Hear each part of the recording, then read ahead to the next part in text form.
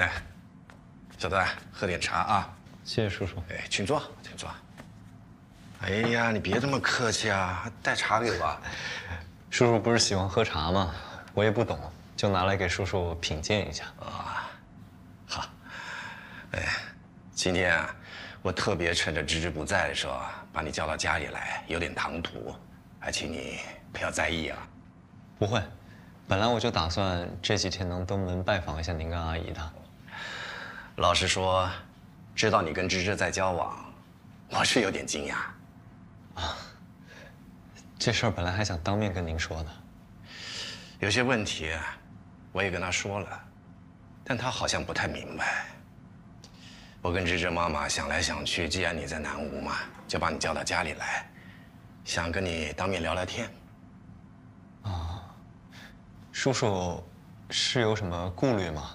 可以尽管问我。哦，那太好了。哎，你跟芝芝交往多久了？我们5月份在一起的，现在还没到1年。哦，那也不是太久啊。我听阿言说，你家里的那件事你已经处理好了，是吧？是。那家人没有再来找你们吧？最近是没有了。那，你爸爸目前情况怎么样？啊，他老样子，还躺在病床上呢。哦，对不起啊。不会。小段，你对芝芝一直很好啊，很照顾她，我跟芝芝妈妈一直很感谢。但如果是跟她谈恋爱，你们家目前这个情况，我跟芝芝妈妈确实是有点顾虑。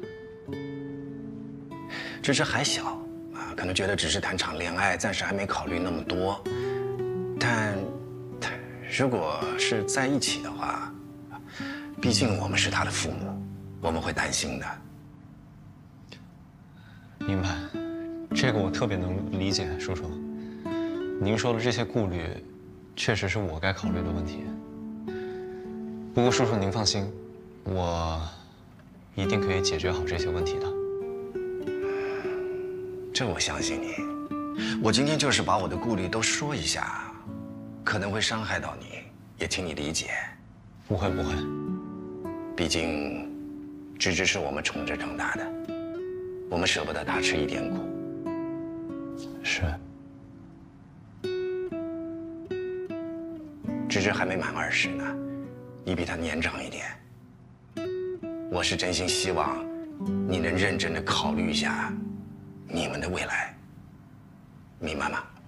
明白，叔叔。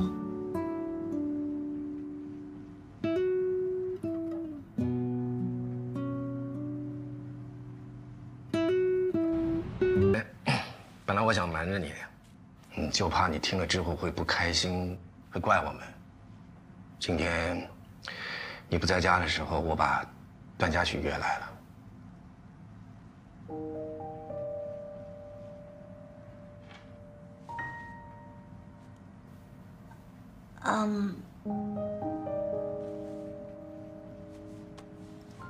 之前不是有说一起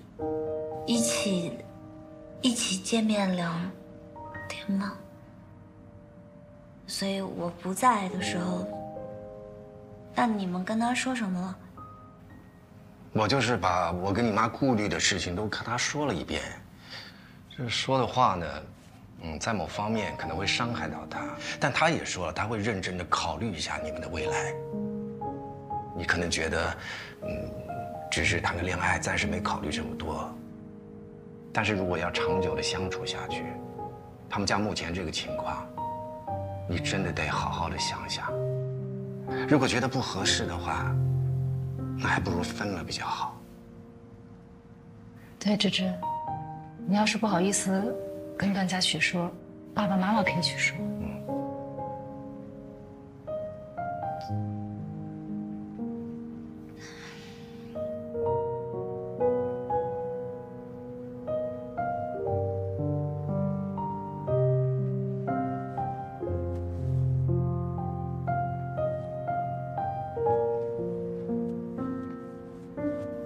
我知道我在你们心里一点苦也吃不了。